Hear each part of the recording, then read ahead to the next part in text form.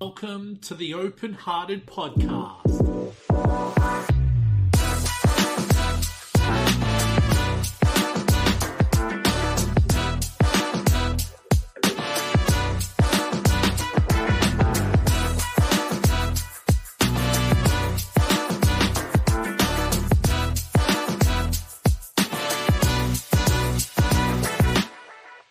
Hello and welcome to the Open Hearted Podcast. I'm your host, Will Wheeler, joined with my main man, Photon John. What's going on, brother? Hey, man. Just kicking along. That music now kind of puts me in a happy place. Puts you in a happy place. That's what it's all about, mate. That's what it's all about, being in a happy place, right? Hey, while I remember, happy 1 year anniversary with the podcast. Yeah, we have forgotten to speak about that. A year. Yeah, man. so everyone who's listening, last episode was actually the year that it had been a year. And I think just with everything going down, what happened last podcast, we completely forgot about it. So Congratulations, my man. You're doing a great job. You too, my friend. You too. So awesome times. But I tell you what, we should get stuck into this. We've got a really awesome guest coming on the show today. I might call her up, Shae Wissell, all the way from Melbourne. Shae, what's going on? Hello, congratulations on your 1 year celebration. Yeah, it's hang on, there we go. We got you there. Thank you so much. I think one time flies when you're having fun, maybe, but it's actually been really cool to see it start, it grow, and slowly see a few listeners come on. But I tell you what, Shae, as much as I'm excited to talk about that, I'm more excited to really be talking about dyslexia in the workplace, and who better to have come on than yourself? Oh, thank you. It's exciting to be here to talk about our favorite topic. Yeah, totally. And I think the thing is, especially with dyslexia in the workplace, is that we know the numbers. Dyslexia is like the highest in like the neurotype, in that neurodiversity umbrella there. And yet there's really little information, or it's very rarely spoken about within corporate, schools, stuff like that. So it'd be really cool to, talk a little bit about that type of stuff, the work you're doing, with your charity and your organization, Rethink Dyslexia, and really just, get stuck into this. But before we do go into it, I might just do a quick shout out for anyone listening. Now, if you're please subscribe, like, and follow to all of our social media platforms. We're now available on TikTok, Facebook, Instagram, Twitter, Twitch, YouTube, LinkedIn, and please go to our website, theopenheartedsociety.com, and please subscribe and check out all of our blogs and other past episodes. Photon John, you ready to rock and roll, my man? I am ready, my man. Nice. So before anything, Shae, I think our listeners really want to hear, everything about you, so tell us a little bit about yourself. Well, apart from feeling crooked, I know you keep saying I'm not, so sorry if I keep moving my head in odd ways. It's all good. Don't bring attention to it. It's my crooked dyslexic brain. Well, I think, we've known each other for a number of years now, haven't we? Time flies when you're having fun, right? Yeah. That's what you want to call it. Well, I think it's been a mix of fun and a mix of not so much fun. But yes, it's fun being here today. So thank you. My journey started at 27 when I was first diagnosed with dyslexia. That's when I first became dyslexic, but I was really born this way. So it's but it first came to light when I was 27, even though I'd been through my secondary school and undergraduate degree and had struggled, but never really understood what was wrong as such with me, or why I couldn't do things like everyone else. And so one night I was having a tutor over and she was helping me with my writing, and I was really frustrated, and tears were in my eyes because I didn't understand why I couldn't write this sentence for uni, and that's when she said to me, "I think you might be dyslexic." And I, even as a speech pathologist, I didn't understand what that meant. And so at uni, I was lucky enough to get diagnosed there. I had to pay, I think it was $600 at the time. And I was diagnosed with dyslexia and dysgraphia, so 2 types of learning disabilities or neurodivergences, whatever term people like to use. And after that, I had a significant and hopefully one and only mental health breakdown where I was, where I had attempted suicide a couple of times and was in and out of hospital for a couple of years, really. And it was really my mum, who's no longer with us, and my family that really helped me get through that time. And following that, every time I went into work and I disclosed in a new role that I had dyslexia, no one knew what that meant. And I was always faced with a lot of barriers because of my writing and bullying and discrimination and questioning around why I couldn't do things like other people, accused of cheating in some of my jobs. I wasn't paid the salary offered in one job because I said I needed some support. So a variety of issues that were happening to me. And I lost my job in the first 6 months, and I'd moved up to Mildura. And because of my dyslexia, they terminated me, and they could, because I was in that 6-month probationary period. And I actually went to the CEO and said, "This can't happen. I have this disability or difficulty, and I've moved my whole life up here." And so they put me into a different role. But after that, I rang my mum and said, I can't do this anymore. I can't keep being treated like this. And so I first set up the foundation, which was through podcasts, and they went live in 2016, I think, and we've got 57 episodes out now. Can I ask what the name of your podcast is, just so our listeners can hear or go and listen to it, maybe? Yeah, sure. It's Dear Dyslexic, which is also the name of our charity. And it's listened to globally. And that's really how we started the charity, was setting up the podcasts, and we became a national charity. And then last year we diversified and we started Rethink Dyslexia, which really focuses on the workplace and adult support based on my research I've done with La Trobe. This week's been a huge week. I just submitted my thesis. So hopefully in the next 6 months I'll become a doctor. Congratulations. Congratulations. Thank you. How do you feel? I feel a bit deflated. I need to go and buy myself another bottle of champagne and a bunch of flowers, I think. But what a great experience. Oh, well, how was the experience actually? Like, did you find that now that you've been doing a lot of work in this area, that it did make the experience a little bit better because you had a bit better of an understanding than, say, when you first went to university?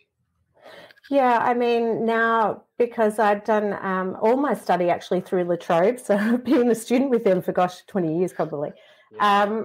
It was one of the hardest things for me because my writing is significantly impaired. My reading is slow, but it's how I articulate myself on paper. And so my mum always edited my work for me, and then my auntie. But at a PhD level, you really need external editing support. And so that was really hard for me to get, and it took quite a while. And my supervisors really supported me and being able to access that support. But you can get it, and it is out there. But sometimes, it's quite exhausting. We have to self-advocate so much, whether it's in the workplace or whether it's when we're trying to study or in other things that we're doing in life. And you go, Kev. Can I just say it's highly impressive how much study you got through prior to diagnosis, considering totally people face. That blew me away. Is this a common thing? We often see with especially females that they fly under the radar a lot of the time. Like, I know for me at school, I was very you could tell very well that I was struggling with something because I was loud. I was always getting in fights with the teacher, and we're seeing that, obviously with females that they can fly under the radar. I'm assuming that was the problem with yourself as well, Shae? Yeah, I think, I was a people pleaser from a very young age. And I think girls really do internalize, and then that can become a lot of depression and anxiety for us, where boys seem to externalize, where it's kind of like the behaviors you're talking about will. And that's what happened for my brother. Like he, left by year 9 because he couldn't cope in the school system, and he was diagnosed after me. So it is, and I think, my mum helped me so much without realizing. And, when we talk about the neurodivergent population, a lot of times we hear masking and how good people with autism are at masking. And I think, that's in the dyslexic, in our group, we don't really talk about it as masking, but we put in a number of coping strategies so people can't see. And so different language, but the same thing, we're really good at hiding what we can't do, particularly in that kind of group environment.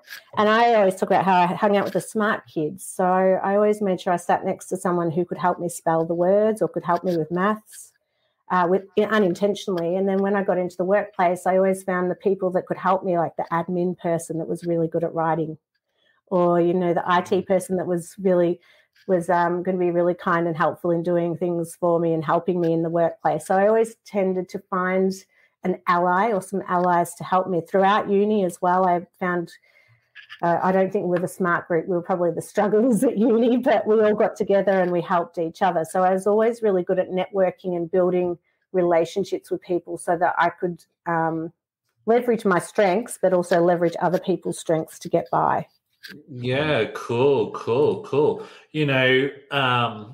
That's been such an experience for you, and you're going on and doing some great things. So, tell us a little bit about your work in the dyslexia field. And I think a big thing is, I have, a lot of people know I'm dyslexic as well. And to tell you the truth, since I've met you, I've actually been diagnosed as ADHD as well. So things have changed, But, I think when I think of, especially dyslexia here in Australia, I always think of yourself, I think of, because I know a bit, but I just feel that you're more sort of the go-to person in this field. So, share with our listeners a little bit of the work you're doing in regards to dyslexia, because I think, the hardest thing I sometimes find, and I'm not sure if you're the same, Shae, but especially with social media and a lot of influencers, we see them sharing a lot of information that can be quite helpful, but sometimes I just don't think that information is correct sometimes, where I think with yourself, you are finding that evidence, you're doing a lot of research, all of that. So please share a lot of the stuff you're doing.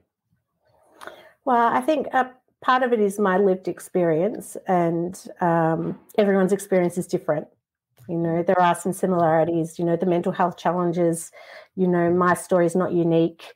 It's very common to end up with depression and anxiety, and we're 46% more likely to attempt suicide. So I think going through university really helped me to ground me in having some evidence about what was happening, because when I went to do my doctorate, I just thought I can't be the only one. And, as a speech pathologist, I'd worked with a lot of young men and young boys in secondary school and in the prison system. And I thought, what happens to these young people? How do they get the support? Because I knew it was through my family that I got my support, and that I could not just survive, but really thrive in the end. And I think that was some of the driving factors for me doing my research, so we could get a better understanding of what was happening to adults with dyslexia, because there was nothing out there. There is, a lot of international research, but not driven by dyslexics themselves. Some of it is, and there's some great international research done by dyslexics, but not a lot in the workspace. And I think, we're 1 in 10 of the population. We're 50% of the neurodivergent population. My research shows that we work in every industry at every level, from on the ground staff through to CEOs, board directors. So we can't make an assumption that because someone's dyslexic, they haven't been able to put those strong strategies in place to get them into those types of roles. Mm-hmm.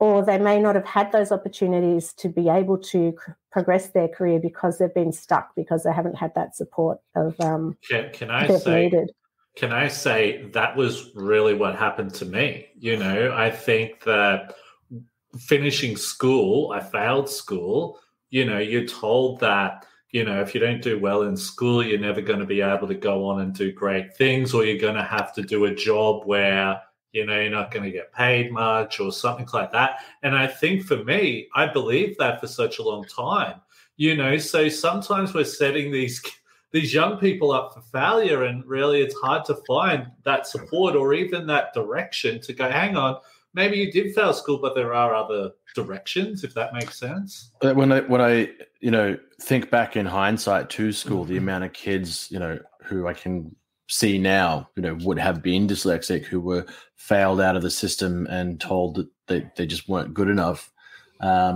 It's pretty distressing, really, that culture around that. I mean, to be fair, I think a lot of it is a culture of ignorance. Schools and the education department perhaps don't understand what they're dealing with, but is it? Do you know if there's any much of a sea change in that regard, Shae? I think that there is a big movement happening in schools, but it's not enough. Yeah, it's really, and I think if children don't get access to assessments and intervention in primary school, the trajectory is so much harder for them, and a lot of it comes down to cost and significant waiting lists for families. And that's what the secondary findings from my research really came down to, those family networks and the social inequality that we're facing when we don't get access early and consistent access. It's expensive to get intervention for someone that's got a reading difficulty, because it's consistent practice that you need to do. And we're never going to be the same as someone who doesn't have dyslexia, but we really need to be able to put those interventions in so you leave school with functional literacy skills that enable you to get a job that you want to do. And that's the piece that's missing at the moment. And there's a lot of work that's been done, and we've come a long way. I don't work in the children's space. I specifically stayed out of that for many reasons. Can I say on that, right? Like, I think there is already enough people doing work in that space. And, with the adult dyslexia stuff, there really is very little stuff. Even the research is because, whenever I've spoken, they're like, oh, what's the research on that? It's like, well, they're actually, I don't know where to find this research. It doesn't exist. And then also too, it's like, okay, well, say if I get people reaching out to me all the time saying, hey, where can I get an assessment done? And it's even if you Google like adult dyslexia assessments, it's very difficult to find. And, I think you're heading in the right direction. I think it's, not to take away from the dyslexia part of the conversation, but it seems that way across the board with neurodivergence, which is like a lot of people saying, oh, every other adult and his dog now is getting diagnosed. Like, well, yes, but that's because the focus, I think, primarily, and it seems to me across most neurodivergences, was on children. And all the people, so if you didn't get diagnosed, then you kind of missed the boat and just had to struggle through life. So, it's good to see more focus on adulthood now. But also, too, it sometimes feels that, like, okay, you're dyslexic, say in school, and then it's like, okay, you finished school. Yep, you're not dyslexic anymore. See you later. That's like, honestly, it feels like that. Do you know what I mean, Shae? Yeah, and I mean, all the evidence and our personal lived experience tells us that, if you've been lucky enough to get that support in school and you go on to TAFE University, then you should, by law, still be getting that support. But once we get out into the workplace, it's just, even now, like when I go out to talk to companies, I'll say, oh, yeah, one intern are dyslexic, and they'll look at me and their mouths will drop open. They're like, what? I'm like, yeah, you have got, unless you've got an organisation of 10 or under, then you're going to have a dyslexic employee. And so it's not just we might have. And there are companies that have, been running for years and years, and they said, oh, no, we don't have any dyslexics in our organisation. They've got 300 staff. Yeah. No one's ever told us. It's like, well, because it's not safe to tell you. Yeah. Do you know what? I reached out to a theatre company because I think it was for another podcast I used to have. It was around dyslexia, right? And I said, look, do you have any dyslexic, people in theatre there? And they're like, look, no, we don't have anyone like that here. Do you know what I mean? Mm-hmm. I'm like, you know nothing. It's just so frustrating. It is, and it's so common for organisations to say we don't have that problem. Yeah. So either their staff have got exceptionally good coping strategies to manage in their roles, or they get performance managed out. Yeah, totally. And that's what I see a lot of. Yeah, crazy. So, talking about the workplace, all of that, what do dyslexic people bring to the workplace? What would be some, strengths there or things to be mindful of as well? I think, at the core, our difficulties are reading, writing, and spelling. So if you're a manager or you're overseeing a team, there's some of the things you might consistently notice is that poor spelling or sentence structure. Someone might be reluctant to get up and write in front of the team or to take notes with the team because they struggle to remember and then be able to write it down and remember how to spell the words. So there's a lot of different tasks involved in writing notes or minutes for a meeting. So there might be some reluctance. You might have the team member working longer hours to keep up with their peers as well. So then you might find they come in early or they're working over lunch or staying back late. I mean, one of the biggest risk factors for organisations is dyslexics tend to send work outside of the organisation if they can't get support inside for that editing help. And so then you've got your IP going in and out. So from an organisation's perspective, there's a number of risk factors that they should be looking at to see how they could be supporting their dyslexic employees. But like anyone, when I talk, we all come with a set of challenges or areas for development in a role. We don't come as a perfect package. And so everyone needs learning and development support in certain areas in their role, whether it's to help them progress in their career in that job or, new techniques that they haven't come with that skill set. And I think for dyslexics, what we seem to find is that they are generally resilient and persistent. But more importantly, we look at AI coming in and that's where a lot of processes can be taken over in jobs, where dyslexics seem to have those really strong soft skills, so empathetic, high emotional intelligence. And look, my husband says that, there's a lot of dyslexics in our family. We don't demonstrate those two skills. But I don't believe that's true. I assure I'm highly emotionally intelligent, but, we're really good problem solvers. Because we have to do a lot of workarounds, I think, without that support, we're able to problem solve really quickly. It just comes naturally, wouldn't you say? Yeah, well, you just go. I think because we've been in environments where we've had to be able to manage without the support, so we're really good at those problem solving and looking more strategically and like long-term visionary thinking. For some people, they can see in 3D. I don't know if I can or not. Can I say right? Sometimes because I am such a visionary type of thing with my thinking and probably my 3D thinking or whatever you call it, sometimes I find that may play with my depression because I can visually see what it needs to be and what it looks like, right? But then I'm not quite there yet. Do you know what I mean? And it's sort of like, or I'm getting depressed because others can't see what I can see type of thing. Or they're going, no, that can't be done. And it's like, yeah, but you haven't even tried. Do you know what I mean? Little things like that. Yeah, and I think because sometimes we're so big pictured, it's hard for us to articulate the detail of how to get there. And I find that when I work with my team, because I work at Murdoch Children's Research Institute as well, and I can see that big end goal. And sometimes I can't explain how we're going to get there. And so that can be frustrating for other team members who are really processed or really detailed. And so then you can find sometimes that you might be at loggerheads because you're like, well, I don't think that way. And you're so detailed, I can't actually absorb the information because it's just going over my head because that's not, my brain can't process so much information.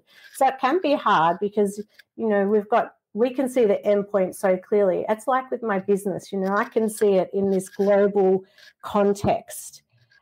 But there are days like today where my clients didn't attend where I'm like, well, actually, what is my process to get there? So I can see, when I first started podcasts, I've listened to 3. I'd never done a podcast before. And I just said to my mum, I'm going to start podcasts. She said, okay.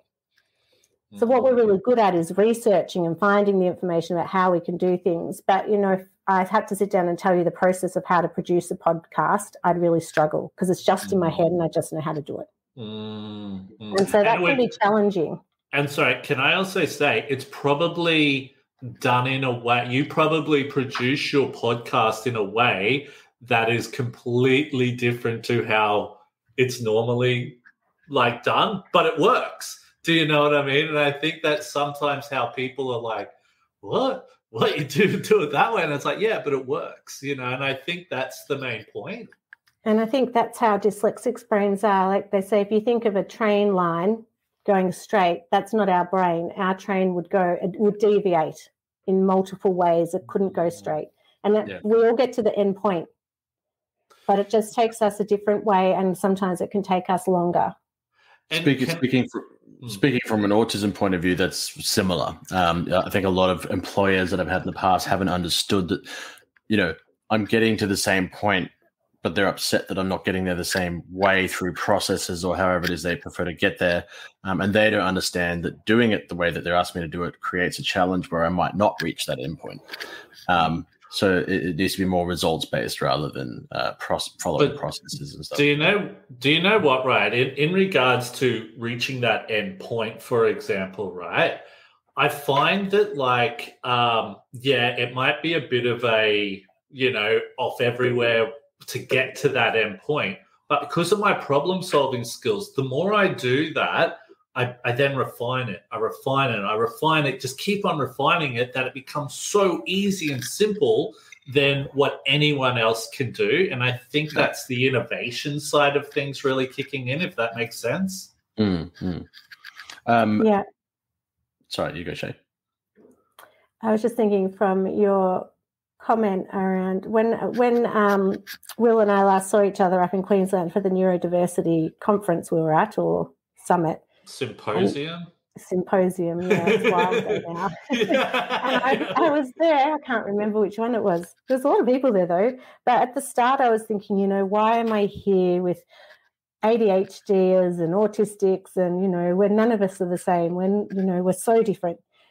And that was a real eye-opener for me and a real starting point for understanding neurodivergence, I think, because in a lot of ways, if we're looking in the workplace, there are a lot of things that we can implement that support our neurodivergent community in general. Mm-hmm. And then we need to go down, become granular in then what actual specific support someone might need. And for dyslexics, you know, it's our literacy support, where someone that's autistic might need, you know, some sensory support or something like that. But there are some general things that organisations can put in place that actually support us as a group before they need to then go down granular into the individual support. Myself being a big nerd, I was very into the X-Men when I was a kid, and I didn't quite understand why, but I was actually watching a 60-year anniversary thing yesterday, and they were talking to some of the writers from the 80s, 90s stuff, and they were saying it was the family element. They were all different, which was what made them the same, but they were different from each other, if you know what I mean. So they were still sort of, they were in a world that wasn't built for them, even though they were quite different from each other. And that family sense of family and community is what made them effective. So I think that's how a good way for us to approach it. But do you know what? Right, like I do sort of find that we sort of are. You know, neurodiversity. We're all different in a way because, like, you know, you never meet two autistic people who are exactly the same, or two dyslexic people. But I sometimes feel we have had similar journeys. Do you know what I mean? Where we can relate. So a lot of the time when I may meet someone who's autistic and ADHD or whatever, I sort of have a similar story and can relate type of thing. That's where I sort of connect the dots type of thing together, if that makes sense. Yeah, and I think, you know, it's very rare to meet someone who's neurodiverse that only has one condition or difficulty, or it's the research tells us that we have more than one. Well, it wasn't until I got into the community and learned that I'm like, well, what else am I? Do you know what I mean? And then found out I was ADHD. And I'm currently on the verge of an ADHD diagnosis as well, so on top of the autism. And it's funny you both say that because I'm very tempted to go and get an ADHD assessment. Oh, really? Really? And only because I can do multiple things. It's people keep telling me how strange that is. Like for me, it's always been normal, and I don't know if it's a dyslexic thing or whether it is an ADHD thing, that multiple tasking and, you know, just your brain not shutting down at the end of the day where your brain is still rushing and, you know, I'll start an email and I'll do 3 sentences and then I'll go off and do something else. It's and I still get all my work done, but my brain can't function on just one task at a time. I have to be doing multiple tasks at a time. And that's the only reason. I mean, it's not, I don't want to then become an ADHD advocate. You know, my area of expertise is dyslexia and that's where I'd stay. But it was just a personal, is that how my brain works? And so many adults say that medication actually really helps them. Yeah. Well, I haven't actually. When I got diagnosed, I was told I didn't. So because I was diagnosed so late, apparently, because I've got I'm what they class as twice exceptional. And what apparently has happened is my brain has apparently sort of rewired itself to be able to handle and cope with whatever I need to do in regards to my ADHD. But now I know I have ADHD. It's more I'm mindful of it, but I don't really need medication. Where other people, yeah, they definitely need that. So sometimes I think it really does come down to the individual as well. Yeah, there's a really good, I know TED Talk, but there's a good TED Talk by a guy called Tim Urban, Inside the Mind of a Master Procrastinator, and he talks a lot about what you were just saying, Shae, how he'll do one thing for a little bit, and then he'll go and be productive at another thing for a little bit, and then he'll come back to that. And that's how he had to teach himself to get things done, because when he just sat down and tried to do the one thing for hours at a time, nothing would happen. I actually do that because I feel like my brain's sort of burnt out from that one task and I need something new and fresh. I even need to I can't sit there and watch a sports game. I need to have the sports game there playing I don't know, the basketball, for example, and I need to be working on something at the same time.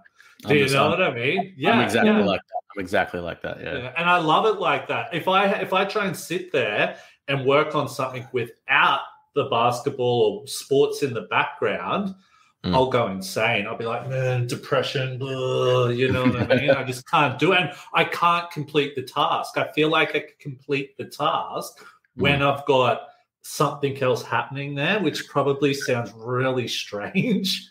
No, I've had employers come to me and be like, you know, you're watching a lot of YouTube. I'm like, yeah, but I'm working for 10 minutes, watching YouTube for a couple of minutes, then going back to the work, and it's keeping me on task. Stimulated type of thing. Yeah. But you know what, Shae? I think the thing is, how can we make it easier for employers to better understand dyslexia? I think, you know, we said before, and, you know, you said something before, and I thought, I remember when I was younger, I was open about being dyslexic to an employer and they just had no idea. And I said, look, I want to, am I able to try and do something so I'm able to move up the ladder type of thing? And they give me tasks like doing the meetings minutes at meetings and all that. So that was setting me up for failure without probably even realizing it. So how can we make it easier for employers to better understand dyslexia? They need training. And lots of terms. Yeah, totally. That's the easiest answer. And look, it's not easy. I think it's a two-pronged approach where the more dyslexics feel empowered to disclose their dyslexia really helps, because if an employer doesn't think they have dyslexic people, then they're not going to get trained. You know, they don't think there's any challenges or issues or concerns in their organisation.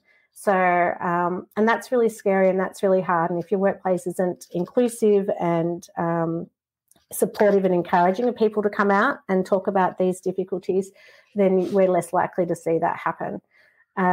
But from an employer's perspective, they really need to be looking at whole of organisational training so that everyone understands neurodiverse and neurodivergence, because, you know, we make up 20% of the workforce. It's not small. That's nearly a quarter of our workforce are neurodivergent. And we're really well versed in mental health now, as we should be, but that's taken a long time. But we need to look at the complexities of it, the neurodiverse employees and those mental health risk factors that we're already facing, and making it safe for them to be able to come out and to talk about it. And then having that training for managers and HR is really important, because what we can see is across the employment life cycle, from recruitment through to career progression, there's a number of barriers that dyslexics are facing. And so what we're trying to do is raise that awareness and offer that training so that they can reduce the barriers and ensure that either they're recruiting the right talent, because they might be missing out on a whole talent pool. They are missing out on a whole talent pool based on some of the pre-assessments and interview criteria that need to be undertaken at the moment. And they're really archaic ways of assessing someone's skills for the job, I think. And then that retention support, where you're able to ask for workplace adjustments and not feel ashamed, and that it's not, we don't know if we have the money, because the money's there. We've just piloted a job access funding project with Hampton Park that we're about to start promoting. And so dyslexics can get $1,500 worth of learning support with me, and then we can have $1,500 to run training in an organisation. Is that just in Australia? Yeah, this is just Australian. Just in Victoria? No, so this is federally. We're about to start promoting it. Yeah. And so what we're doing is we're able to pool. So if you've got more than one dyslexic employee, we can pool that funding to roll out more tailored, specific training for that organisation. So we're offering a wraparound service where they have sessions with me and we look at what they need, and then we're able to build out the organisation's capacity for that inclusion and support for their dyslexic employees. And if someone thinks they're dyslexic, they can come to us, and we're doing like a dyslexic screener that we're able to use to help apply for that funding as well. So they don't have to necessarily be diagnosed with dyslexia. They could just show signs of it to be eligible for this? Well, if someone self-identifies, then they can come to us and we can do a dyslexic screen, and that's a separate cost. But it's not the same cost of going and getting a full assessment. And that dyslexic screening paperwork at the moment is what Job Access needs to say, yes, this person is having difficulties. They are, and some of the testing, it's an AI screening tool that looks at your reading, and so it says what reading level you're at. So there's a couple of different bits of documentation we put together, and we submit that as part of the process, and people are able to get that funding support. And then the organisation can get that training support.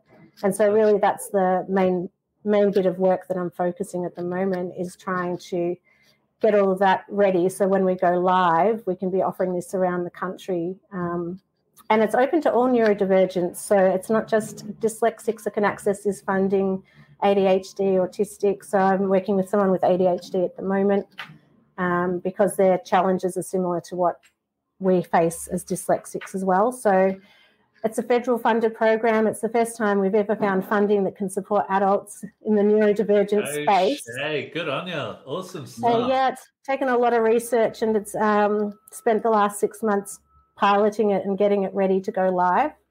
And, it's really exciting that we can do this. And totally. That's the first I've ever heard of that. And I'm interested to see how it all goes. And please let us know if we can help share it and get people on board. I think that will, because I think this is the thing. People wouldn't know.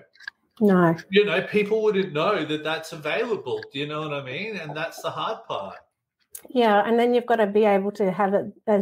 This is there's so many barriers because we've been piloting this and testing the formula, and, you have to. I applied for it for myself through the business, but I wanted some maths support. I don't have dyscalculia, but my maths is quite poor. But because it was an accountant who was going to do some finance coaching with me, we couldn't get it across the line because they weren't allied health. So there's all these different barriers, but we've been able to address those, but partly because I'm a speech pathologist and I've got a psych working with me, Dr. Judith Hudson as well. So it's taken us some time to nut out all these barriers and to be able to address them. And there's been quite a lot of tears and frustrations at the stuff we have to go through, because you can see why someone doesn't apply for it, because there are so many there's paperwork and there's so many requirements, and I'm just excited we've been able to get through all of that and be able to really provide some tailored support, not just for the dyslexic person, but for the workplace as well. That is really awesome. But, in saying that, what are some of the best accommodations that a workplace could make to help dyslexic so they could go do this course one, you know what I mean? But this is the thing, I'm sure that a lot of workplaces don't understand what accommodations they might need. One of the things I find is that some workplaces probably already have a lot of accommodations in place without even realizing it. What's your experience been like, Shae? Yeah, and I think it's really expensive and hard. And it's so not. If like Microsoft has improved its dictation and text to speech so much that if you're dyslexic and you want to not disclose, that's the first, easiest, cheapest hidden tool we can use. A lot of dyslexics we can hear the mistakes, but we can't see them if we're editing our work. So if we're listening and watching at the same time, it's easier for us to edit. Siri is another thing. Siri is my best friend, especially since working from home. Oh, there's my little daughter. Oh, you can't see it. Oh, nice. Yes, it wouldn't surprise me. I don't want to pigeonhole her into being neurodivergent, but it's very likely. It's a high possibility. All good. She is gorgeous. But, Siri, especially now, because my husband, we don't work in the same rooms, thank goodness, we kill each other, but we're not in the office a lot. So I talk to Siri all the time to help me with my spelling now if I can't find a word. And if you're in the workplace, again, that's such a simple tool. Everyone has their phone at work. Grammarly is another one that's really easy. I use ChatGTP a lot now to help me restructure my writing as well. I was about to ask, yeah. Yeah. Do you think AI is going to help a lot more in this sense in the future? I think it's game-changing for us. I mean, I used to use something called WordTune. So if I couldn't get my sentence right, I would put it in it and it would rewrite it for me in about 7 different ways. And so I'll still use that now. If I can't get it, I know it can sound better and I'm stuck with how to reword it. So there's tools like that, and through the Job Access Program, the government will fund that. But it's not just technology that helps us. I really think that one-on-one coaching is really important, to be able to talk to someone about the challenges you're facing in the workplace and to be able to build up your skills around self-advocacy and just having a peer to talk to. I think it's really important. Oh, no, you're dead right, because I think the thing is, especially with the rise of technology, I'm seeing so many like, hey, this is for ADHD or this is for dyslexia or this is for autism, right, or whatever tool it is, right? But all it's done is cut out the people factor. And I think a big thing is the connection there, especially when, because I think a big thing is, this is nothing against Microsoft. I like a lot of the stuff Microsoft are doing, and I'm actually in talks with Microsoft in regards to some stuff at the moment. But the hardest thing with some of the Microsoft tools is, where are they? Do you know what I mean? You usually got to drop down something and then go into something else and then find that, or click something and then it's there and all that. I find Microsoft's websites to be like government websites. They're just like, go to our website. We've got all these amazing resources, and I get there and I'm like, where the hell? It's all reading. You cannot connect with a person and have that personal and sometimes that's what we need. We need to be able to talk to someone and go, hey, look, I can't find this, and little things like that. So you're dead right, Shae. And I think and you're right, with some of the clients I've worked with, we've done screenshots and saved it all, and I've talked them through, this is how we install it on your computer, and then, they might be on their home computer. So we've mapped it out so they can go and do it themselves. So you're building those skills and that capacity to be independent. But also we do need someone to talk to. My writing's at a certain level where I need a human being. AI can only do so much, and I need someone to sit down and talk through and work through it with me. So we will always need that connection. But I think they're the main things that we're finding really helpful. And for some people, we found that the coaching costs are too expensive. So we're about to launch a group session where people can come once a month and we talk about a topic that's important, like mental health or workplace adjustments, and people can come and have that peer support and be able to listen to someone and get that help they need on a monthly basis. Can I say, so Just on, you were talking about AI and that before. I've tried to use some AI, like, things to help with writing a blog or whatever like that to make it faster. Not that I don't mind writing, do you know what I mean? Because I'm actually good at sharing stories in Word format. Just sometimes that Word format might not be the best. But what I've found when I have used AI to try and do that, it just doesn't bring me out in that writing. It just doesn't sound right, if that makes sense. And I think that's where a lot of people don't understand AI is a long way from being useful, especially if you want it to sound like yourself. I don't know, following the technology, I believe there might come a day where that is possible, and I think it might be closer than we think, but I think for a good while yet, I'm not being replaced in my job of search engine optimization, because there's a lot of human consideration and stuff, and content marketing is very human. So I think I think it'd be hard to do a podcast with an AI. Yes, that is very true. And I really need help with search optimization, but I won't derail us. But you're right. But, Will, it can help you have a framework. And so I use ChatGPT. It writes my blogs for me, so it gives me the framework. And then what I do then is spend half an hour going in and personalizing it to make it so it is coming from me. But having that structure really helps me, one, because I couldn't get the blogs out like I do so quickly with all the other things I'm trying to do. And so I also get it to help me write my website copy. I get it to help me with my Facebook ads. So I give it's a lot of playing around with, and it does take a bit more time, but it is a lot less time in the end, because the personalization is and you're right, that will never be replaced. And so it's a good framework. And I think as well that, you're talking about Facebook ads and posting and all that. I think, those types of things, that's perfect for all of that. You know what I mean? But if I was going to write a letter to my wife and I got an AI bot to do it, she'd be like, Will, what's wrong with you? You know what I mean? But anyway. Yeah. But in saying that, what do dyslexic leaders need to do to help this conversation along in the workplace? Because, I think, especially when you and I first met, Shae, all of those years ago, are you sort of finding that it is starting to get spoken about a bit more? We are starting to see some people in higher places really start to say, hey, look, I'm actually dyslexic myself, things like that. I think the movement's occurring overseas, particularly in the UK, and I think, Made by Dyslexia has done some great awareness raising around high-profile people with dyslexia. But from my experience within the Australian context, I think sometimes if people are at a higher level and there's no risk factor to their reputation anymore, then they may come out. But generally, we're not seeing a huge amount of leaders come out and say they're dyslexic. With the charity, people say, "I'll go and find a famous person to be your ambassador." And if you look at the dyslexic famous people, there's probably 10, or maybe 15 we could reel off at the top of our heads. And so it's not just famous people that we need to step out of the shadows, because that's a different subgroup. What we need is leaders, like in the high.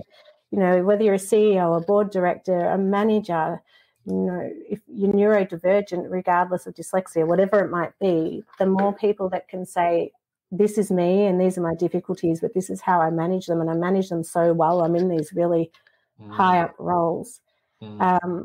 Until we can start to have that culture change, it's really hard, I think, for the rest of the teams and organizations to say stuff. And you know what, right? In saying that, right, I know, and I'm not going to name this company, but I know of a really big worldwide company that's based here in Australia. One of the co-founders is dyslexic, I know for a fact. And, I tried to go to that person and all that. And, they really, what their words were was like, I don't want to become the dyslexia pin boy for this, and it's like, yeah, but, you're doing so well. You would be, you would be doing so much by even just saying something rather than nothing, or using your company as an example of, all of this type of thing. And it was almost disappointing to hear that, if that makes sense. Yeah, I was working with the company the other month, and one of the directors was going to be doing some work with me, and in the end they stepped off and said, "Oh no, I don't need to be involved. I'll let the rest of the group go out publicly." Even though they speak publicly in their workplace, they stepped back. And I felt really disappointed that we couldn't have that type of high level representation, because it is so important. And, and there's a lot of different reasons why people don't want to be that dyslexic poster person, because they're managing, it doesn't really impact them and their life is okay. And that's great. But the research tells us that's not the case for a lot of dyslexics. And we do need some, higher level managers and leaders stepping out and saying, this is my challenge and it's okay. Well, do you know what? When I was younger, I remember sitting, and I share this story quite often, right? I remember sitting I was kept in at lunchtime because I was bad, doing lines in the room. And I was so frustrated, pissed off with my teacher, all of that.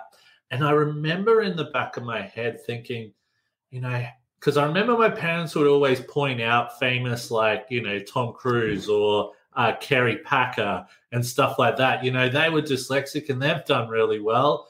And I always used to think to myself, okay, well, how are they able to do it? And it's sort of, and I think about that because it's sort of like that has given me sort of that motivation to go, okay, well, if these people who are doing really well has, lived with this and been able to, go on and do great things, maybe I could do the same as well, and that's been a real sort of thing. And I think the thing that sometimes annoys me with some of these leaders who do identify as dyslexic or neurodivergent is I see them doing things in other spaces.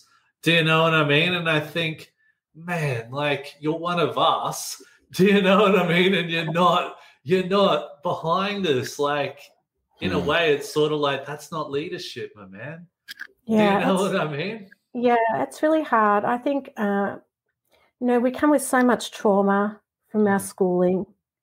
And I think sometimes the feelings of shame and embarrassment, like there's these deep-seated traumas that we have faced around our self-worth. And I don't want to get emotional.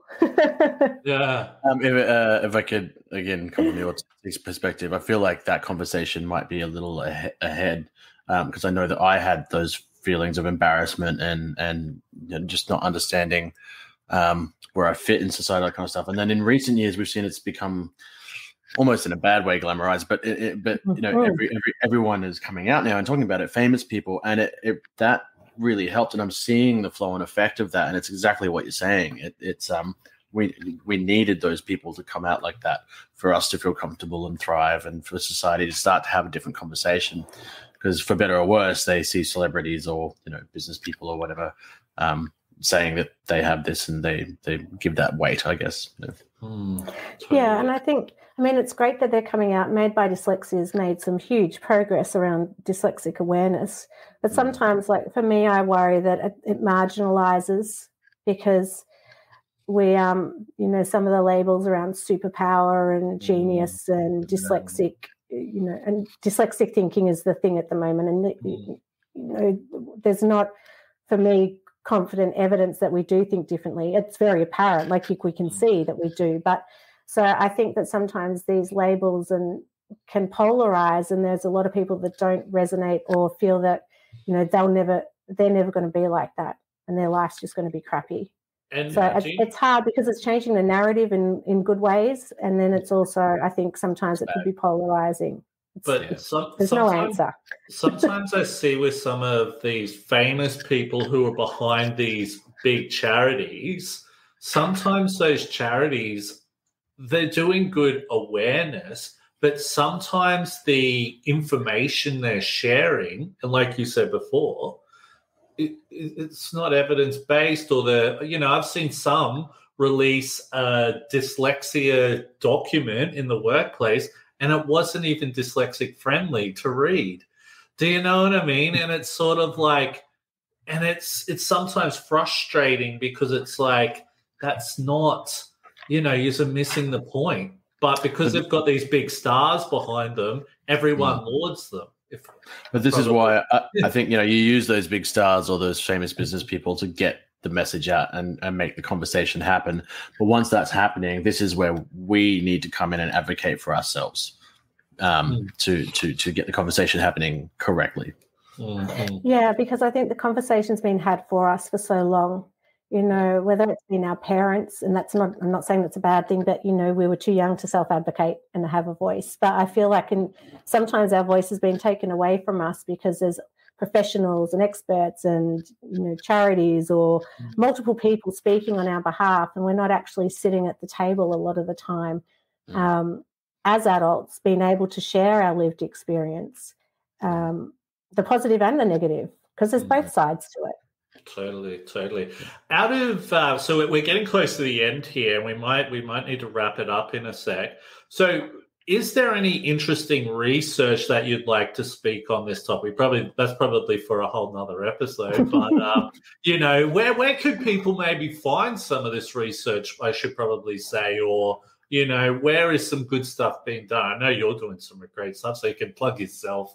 Yes, I'll plug myself. Well, first they can go to Rethink Dyslexia to see our published research. And my thesis has been turned into a book, so hopefully that will be launched in the next couple of months. And that's really to try and bring out the dyslexic voice from an adult's perspective. That's a useful, practical resource.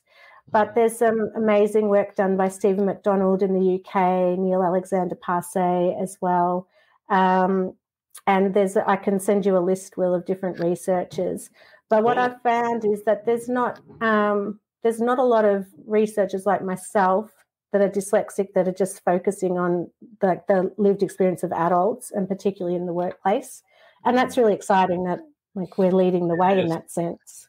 It is, because I can tell you right now, when people come to me, because what I'm working towards is more working with universities in the vet sector and all that type of stuff, right? So, dyslexia in the workplace isn't really my forte, if that's the word I'm looking for. So, knowing people like yourself are around, that's really key, because, a lot of the other stuff is all really just people and, I think as well is that sometimes we've got to realize that dyslexia isn't just reading and writing. I can read and write not too bad. Do you know what I mean?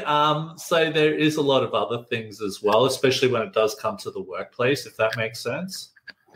Yeah, and I think my research demonstrates that, and I think some of the stuff we've talked about today also highlights that. But I think the biggest link is that job burnout and mental fatigue that we end up facing that really impacts on our well-being and our mental health. And I think that's one of the biggest things that needs to be recognised in the workplace. Totally. Photon, John, did you have anything else you wanted to say before we wrap it up? I admire anyone who can, come through neurodivergence and survive it and thrive. But in particular, people who then feel impassioned to do something about the conversation and for our community and that sort of stuff. So big fan. Thank you. Awesome. Shae, for all of the listeners listening here today, where's the best place for them to get in contact with you, to connect with your work, all the amazing stuff you're doing? Either through rethinkdyslexia.com.au, and we can put that up for people that struggle to spell it, but also LinkedIn. Just connect through me, through LinkedIn, through Shae Wissell, or our Rethink Dyslexia page, or also Facebook, our Rethink Dyslexia page there. You can contact us if that's easy as well. Cool. Well, Shae, thank you so much. You're looking well. Thank you. You're not that crooked. You're not that crooked anymore. I tried to not move. You're looking well, but thank you so much for coming on today, because, this is a really big topic. It's not spoken about enough. we really need to hear more about this. And I think the work that you're doing is fantastic. And I think it's going to be cool. When you do get that stuff ready, let us know, and I'll try and share with as many people as possible, because I think that could be really beneficial for a lot of people there. So Shae, thank you so much. And for anyone, please listening, please follow, subscribe, and like to all of our social media platforms. Photon, John, you have anything else you want to say before we leave, my man? I am good, my man. You were good. My name's Will Wheeler, and this is the Open Hearted Podcast. Till next time, everyone. Thank you.